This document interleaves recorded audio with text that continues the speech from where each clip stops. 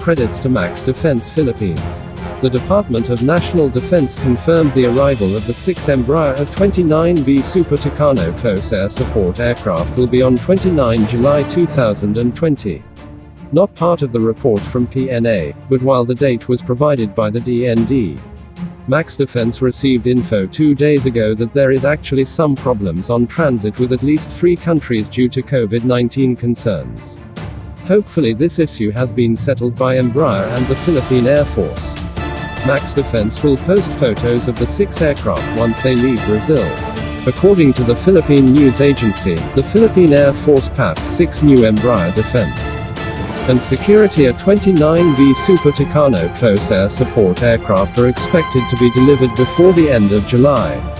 Department of National Defense DND spokesperson Arsenio Andolong said Thursday.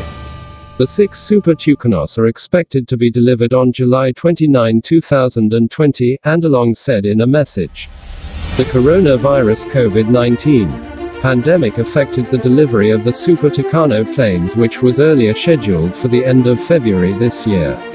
The aircraft, which will be part of the PAF's 15th Strike Wing, will beef up the remaining North American Rockwell OV-10 Bronco attack aircraft used by the Air Force in strike missions. They are welcome and much-needed replacement for the PAF's aged close air support aircraft. And their mission versatility and capability to carry a variety of ordnance will be very useful on the field, he added.